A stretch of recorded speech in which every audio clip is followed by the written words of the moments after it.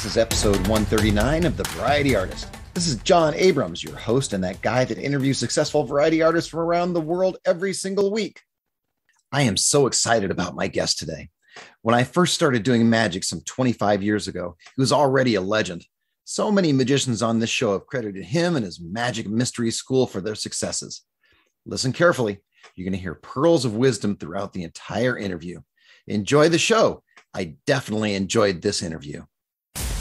Welcome to The Variety Artist, providing aspiring artists and entertainers with in-depth discussions from top performers from all over the world.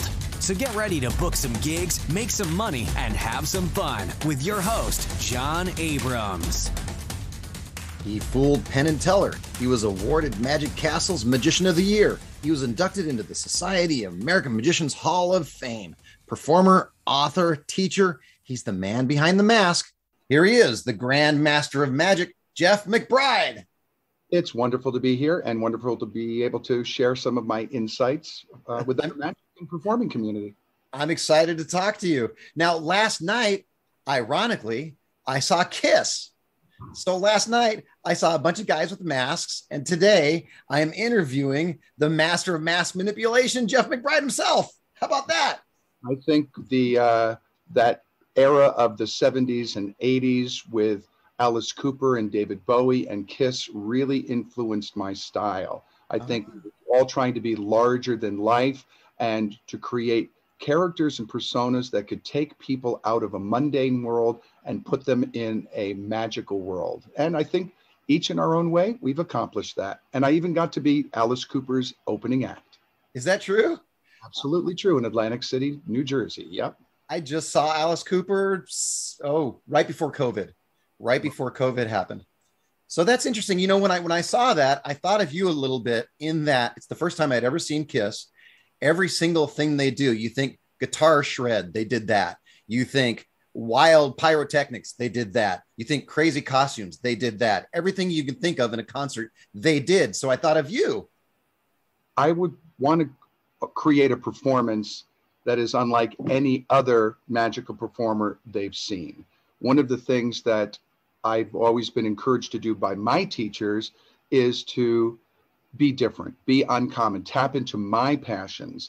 And one of the things that I learned early on is to combine my passions with my art. And I love martial arts, and I love pantomime, and I love masks, and I love dance, and I love drumming. And I took all of these theatrical disciplines and I combined them with my magic, my martial arts training. These are the things that set me apart from the rest of the pack. You know, if a magician comes out on stage and just does the same old and tells little jokes, people are going to tune out. When I was evolving my show, I really wanted to engage the audiences on many different levels. Visually, I wanted to connect with them mythically, magically. So I combined all of these different theatrical elements. And I'm still encouraging my students to tap into their passions and combine their passions with their magic, because that's what makes them different. The most important thing, I know you've had a lot of people through your magic school. Do you find out what their individual strengths and weaknesses are and have them expand on what their strengths are? Well, something to set them apart that's a little bit different. And I have one student that came to me years ago. His name was Aaron Crow, and he was very interested in martial arts. So we featured that samurai sword, and we put together some numbers for him that featured weapons, because that was a thing that fascinated him. I have another student in the UK. His name is Paul Craven. Yeah. He is very interested in the origins of golf, Scottish golf. And he does a whole show that talks about his passion for golf, and specifically this kind of antique style golf. And he's formed a niche market. I have other students that are interested in psychology, and they are psychological illusionists. I have a young magician student of mine named Elliot Hunter, who is just graduated engineering school. And he used his magic to put himself through engineering school and paid off his tuition with his magic act. But he's combining his passion for design and engineering and innovation and creativity into his magic. And that's what's going to set him apart. I have another student named James Ember, who is a professional chef and loves magic. And he's the kitchen magician. And he does magic with, kitchen supplies. Yeah. Because everybody cooks, everybody eats. That's and right. Connects with people. So it's finding what people are passionate about and connecting it to the magic. That makes so much sense because on two levels. First, it's something you're passionate about, something that you love. So that's going to come out in your performance. But secondly, it's something you know about. Well, first you have to learn your craft and you have to train in magic and get good at performing. And then pour your heart and soul into it, the way that David Copperfield combined his love for movies and musical theater and storytelling. That's what set him apart, is because those things were important to him.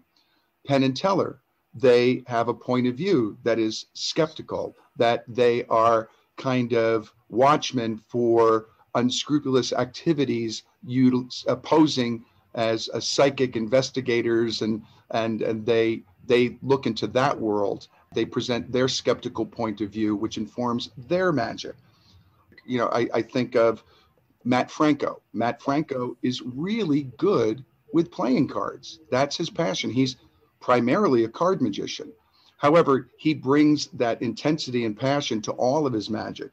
Since a very early age, he showed up at our Magic and Mystery School at 12 years old with a manipulation act. And he took his passion for card manipulation, and parlayed it into a college show, and then got his audition on America's Got Talent and took his manipulation skills and storytelling skills to now have his own Las Vegas show. He won America's Got Talent, right? Well, in the past few years, two of the winners, Shin Lim and Matt Franco, have won because of their passion for playing cards. A lot of magicians go, oh, playing cards. Oh, if I see another card trick. Well, guess what? The American public has proved that they love card magic. Two of the greatest entertainers in the world perform card magic. Sure. It's funny. Whenever I pull out a deck of cards, I do a lot of children's magic. If you listen to this podcast at all, you'll know that I do a ton of children's magic. And every time I take out a deck of cards, a lot of the kids yell out, oh, I know that trick. I know that trick. Like there's one card trick. There's only one. I don't know if you know that or not. Yeah. Also, young kids want to show other kids how clever they are and how worldly they are by just saying that they know something, because they learn from their parents or siblings that if they know something, that's social status. That's another dynamic behind that. However, at my core, I started as a family entertainer. And one of the big pieces in my show, that's one of the signature pieces, is my coin routine with a young person from the audience, which some people call the miser's dream, but it's not a dream and it's not about a miser. It's about the sorcerer's apprentice, and it's kind of an initiation of a young person from the audience to access their own magical powers. And I have been doing that coin routine with a person from the audience longer than anything in my show. Now, what do you find are the biggest mistakes that entertainers do? Magic, I feel, is a really incredible personal experience. And I encourage students of the art to connect in real time with real people to gain real experience into the art of magic.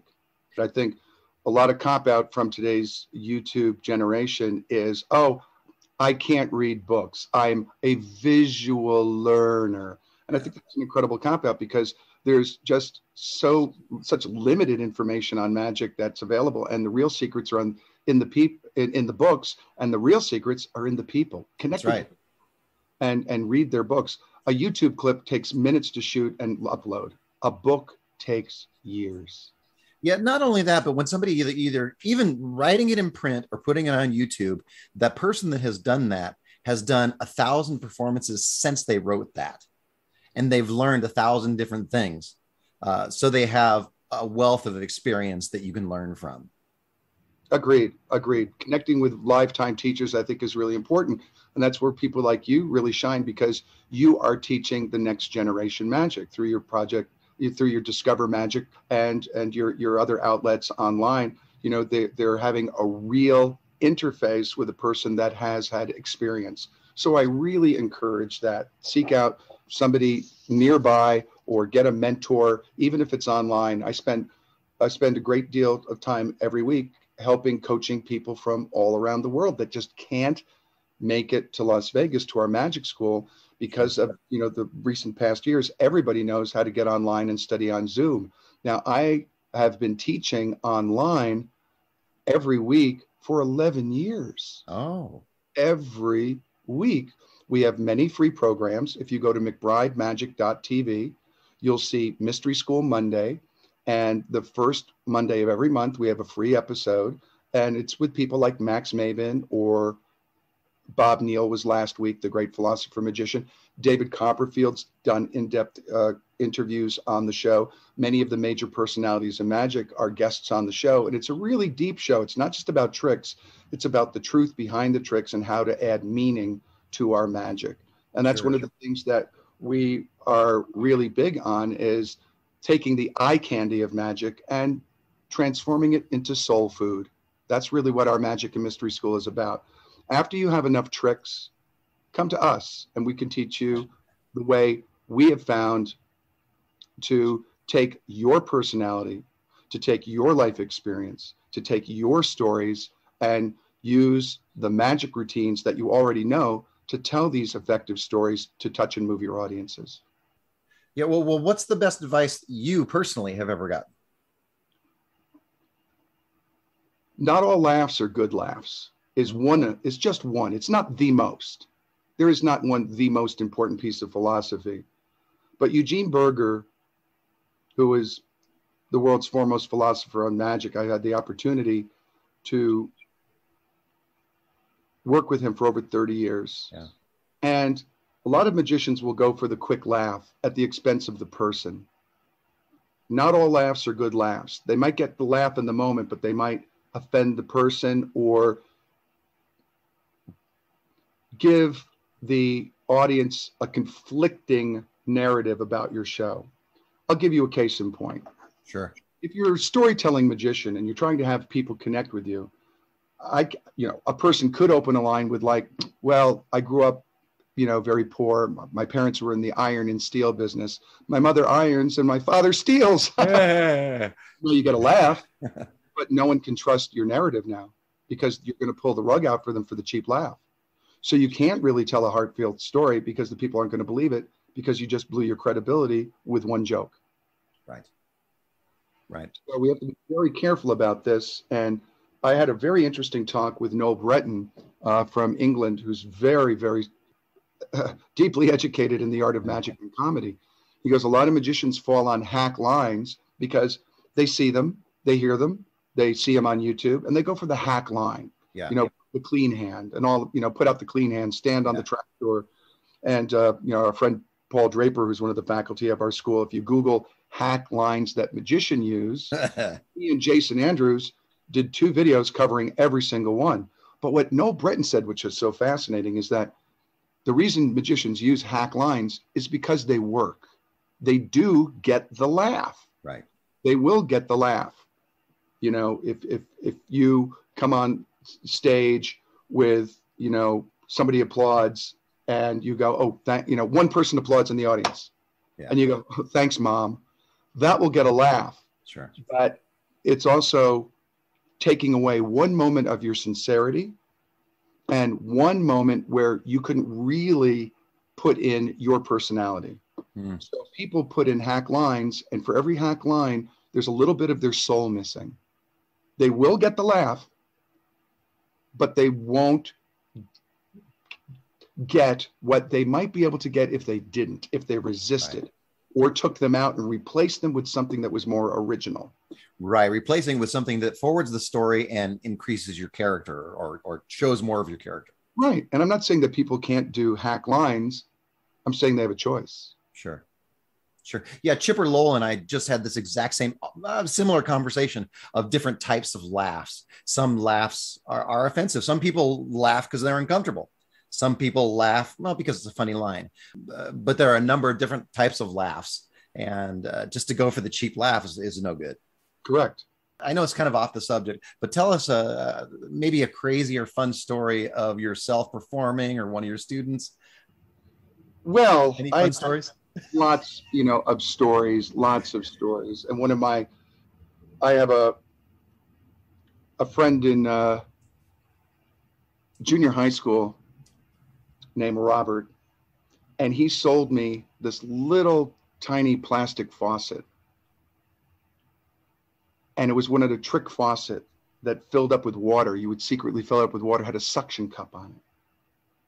And you would stick it to a wall and you could turn the little spigot and it would pour out water. So it was like you could, make water come out from anything. I thought it was so cool. Yeah. And I think I bought it for about 50 cents or $1. How old are you at the time? About? I'm like in 8th grade or something. Okay. 7th, 8th grade. In English class, I remember right where I got it. I was like such a score. And I had this thing for a number of years and I put it in my act. I read about this great routine where I guess it was a Don Allen routine where you would put water in a can, put a piece of paper on it, turn it upside down and put it on a kid's head, and then pull out the card and it says, do not remove this card. You'd pick up the can and that was it. Well, I thought it would be a great idea to stick the faucet on the kid's head, turn it on, and the water come out. Yeah. And that was working fine for me for a couple of birthday parties. And I guess I'm 12 or 13 years old, and I'm doing my friend Richard Rankin's bar mitzvah at the Landfill Avenue Synagogue in New York. It's like 1972 or 73, something like that. And I'm just killing. I'm doing my Fantasio candle, my milk pitcher, my temple screen. And now it's time for the big comedy number. And I get the kid up, cute little kid with a Beatle haircut. And I put the can on his head. Everyone's laughing. I pull the little sign out. Everyone's laughing. Pull the can up. Everyone's laughing. Sure. I stick the faucet on the kid's head. Water comes out from the faucet. Everyone's laughing. And I go to pull the faucet off. And the kid goes, my stitches, my stitches, my stitches. I picked the one kid in the entire audience who just happened to have hairline Frankenstein stitches. And that's why he grew his bangs down or combed his hair down. And so the stitches popped, the blood came down, and oh no, effectively the show was over. Thank you. Good night. Yeah. So nowadays, before I ever get a person on stage, I run a whole gamut of preconditioning tests to make sure that they are in full working order before I invade their private space. I'm much more careful these days. I've learned a lot in the past 50 years.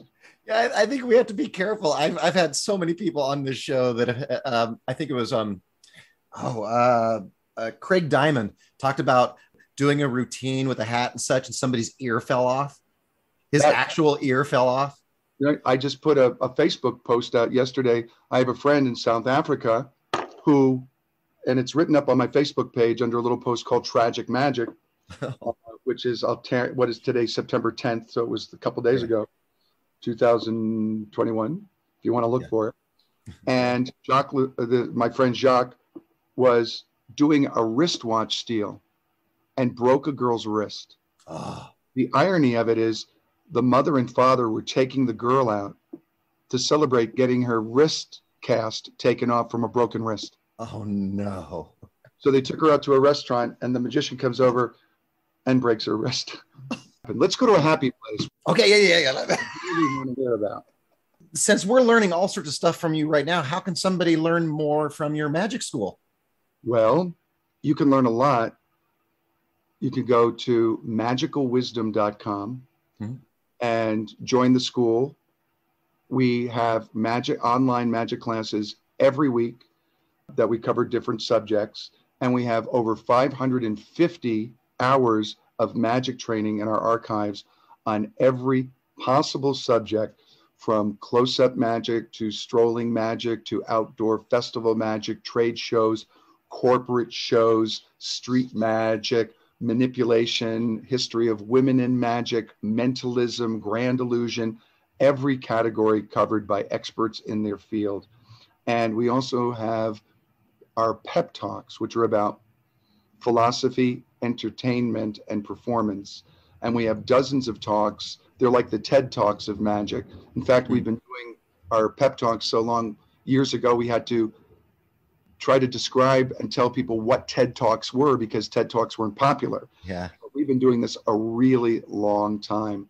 And we have some deep thinkers of magic and some incredible performers teaching at the school. And I give private coaching at all levels. I have some young students. I have some students that are retiring from their main job and now looking at magic as a second hobby or a second, career. I have some students that are just deep thinkers and magic enthusiasts that have no desire to perform. They just want to deepen their understanding of magic. So if you go to magicalwisdom.com, you can get all that information. Or if you're interested in contacting me about coaching, it's jeff@mcbridemagic.com. That's pretty simple, jeff@mcbridemagic.com. Or you can reach me through my Facebook. I don't spend a lot of time on Instagram, Twitter, or TikTok because it's just incredible time waste. I would much rather be interfacing with real people in real time instead of watching people crash on skateboards and get into car accidents. Yeah, we do have a tendency to go down that rabbit hole if you're viewing that. I encourage my students to turn off all notifications on their phone so it doesn't ping, beep, or buzz to pull them out of their practice. Because one of the greatest interrupters of our practice is a cell phone distraction, and it's proven it takes us 10 or 20 minutes to get back into the flow state of practice. I believe it. Distraction. Yeah, one of the tricks that I've used before is actually setting a timer for 15 minutes or 20 minutes or 30 minutes or whatever that is, and practice up to that point in time. And that way you don't get tired and you do power practice for that 15 minutes or 20 minutes or whatever it is. Yes, well, thank you. I won't take any more of your time, sir. Thank you for joining me today. I really enjoyed having you on here. It is an honor and a privilege, my friend. Well, wonderful, and continued success sharing insights with professionals around the world about how we can empower each other's vision. And we'll see you at the Magic and Mystery School. Thank you, sir. Thank you, sir. And listeners, go out and get those gigs, make some money, and have some fun. That's all for this episode of The Variety Artist, but your journey continues on our website. Go to thevarietyartist.com for more strategies, insight, and resources, as well as show notes on today's guest to assist you in your career. We'll see you on the next episode of The Variety Artist. But until then, go out and book those gigs, make some money, and have some fun.